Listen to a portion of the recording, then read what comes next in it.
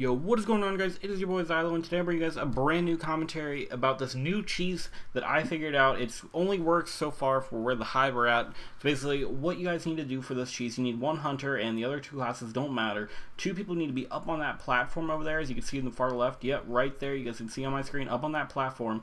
And the other person needs to be a hunter, and he needs to go up on this rock.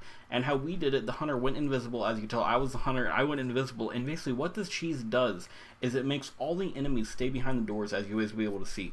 And this will only work if it's this hive, if you basically destroy these mines by standing underneath them. If it's anything else, the ogres will spawn, and the ogres will spawn no matter what. Now this cheese basically works on the enemies staying behind the doors. As you'll see, I'll walk over here and the enemies haven't even come out.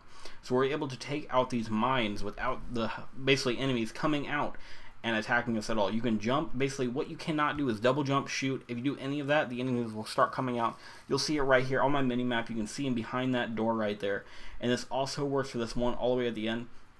Now your teammates will need to run up the stairs and not jump at all to get this mine over here. As you'll be able to tell, I don't have enough time to make it and get to this mine and destroy it, so they had to come over and help me out, and they ended up double jumping, and that's what caused these enemies to come out right here.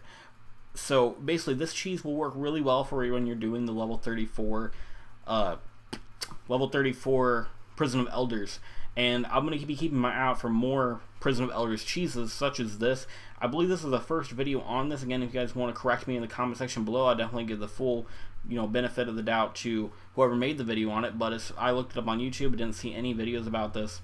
So I believe this is the first video on this specific cheese. So anyways, guys, one last thing I want to talk to you guys about. Thank you guys so much for the tremendous support you guys gave me on my last video. It broke 5,000 views. That is the most views I have ever gotten on any YouTube video, and it's still going up. So I just really wanted to thank you guys for that, because that is completely nuts. So really awesome, guys. Thank you guys at all. And if you guys want to subscribe, that definitely encourages me to keep making these Destiny videos, because you guys seem to really love them. Anyways, guys, this has been Zylo, and I will see you guys in the next video. I'm out of here. Peace.